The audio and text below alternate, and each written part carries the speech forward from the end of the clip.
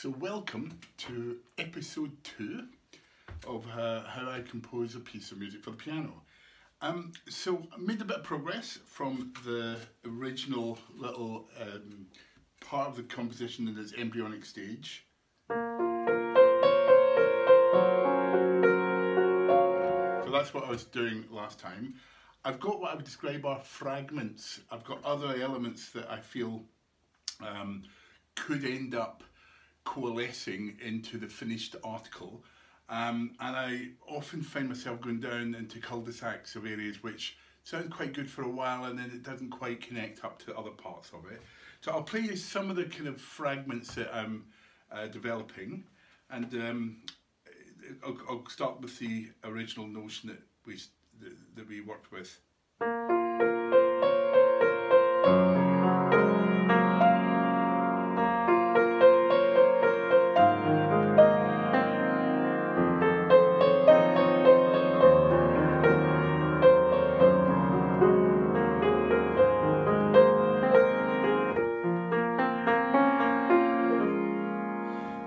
It's got some merit, it sounds pretty good, I think. However, I tend to work to like a pattern of chords as main element of the composition.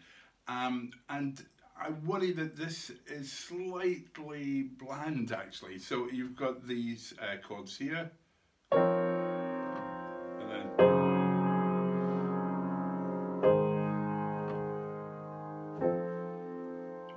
it's okay. I think it's worth mixing it up a little bit. So maybe doing these chords. So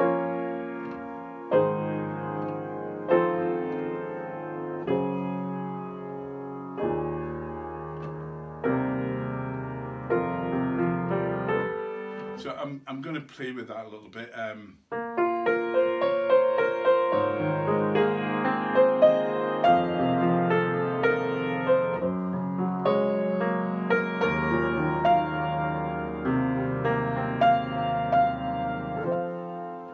That's kind of interesting in that having a part of a melody which hasn't been developed at all yet, but having a part of a melody that is sustained until the chord changes, giving it some resolution.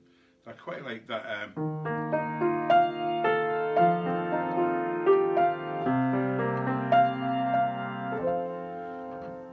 It's got some possibilities, hasn't it? Now I also had another fragment that I felt worked quite well, maybe in a separate piece to the composition, or a separate phrase. So once I'd worked on this original piece,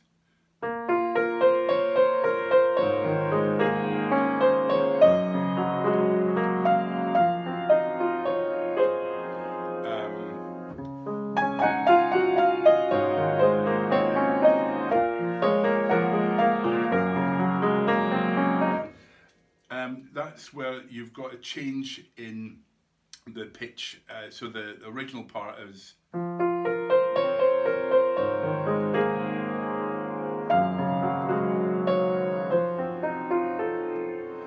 then changing the pitch a bit to,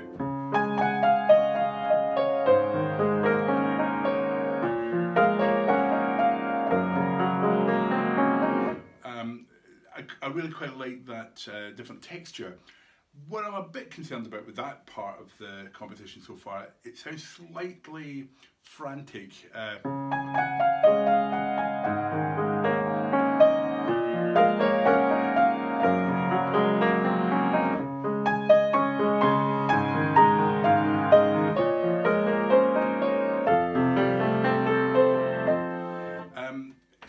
has a really nice sound to it. I feel happy with that, but I'm thinking about the tempo. I haven't quite arrived at how the general real feel for this should be.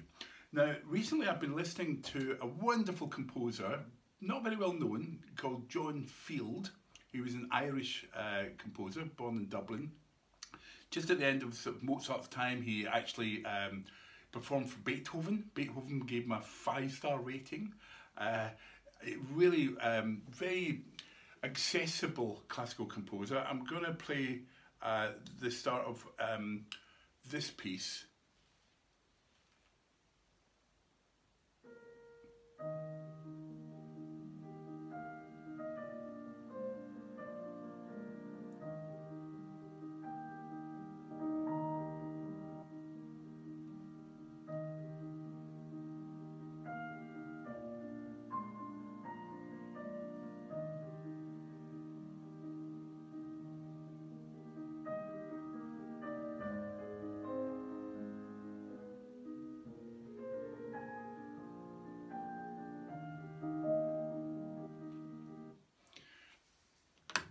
very lyrical. I'm not able to in any way match or emulate John Field. He's an accomplished, beautiful composer. However, I really am inspired by the sensibility, and that's where this is a bit too frantic, as I say, and I would love to have a similar ambience to John Field's nocturne. Interestingly, he apparently invented the idea of a nocturne. There was a little fun fact. So it's coming together. There's one other fragment that I think is worth sharing with you. What you'd need to do in a composition ideally is have a bridge, have a part of the composition which alleviates the listener from hearing too much of a repetitive sound by changing the chords and changing the key and giving a leitmotif. And I've gone for this notion, which I think I'm going to find a way to connect into, and I think I know how I'm going to do it.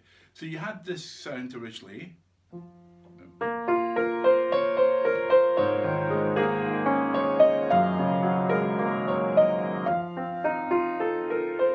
I'd be repeating that and developing it a little bit further. And then you've got this other shift that you'd have.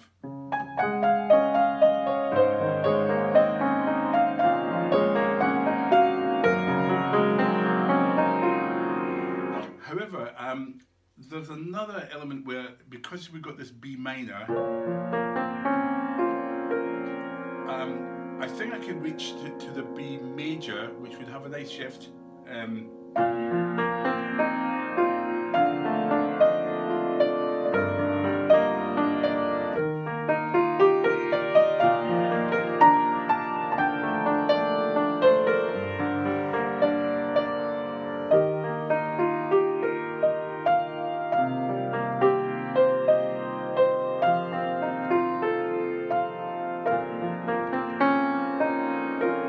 I think I find a way to transport us back to the original B flat minor key, which, for those of you who are not particularly,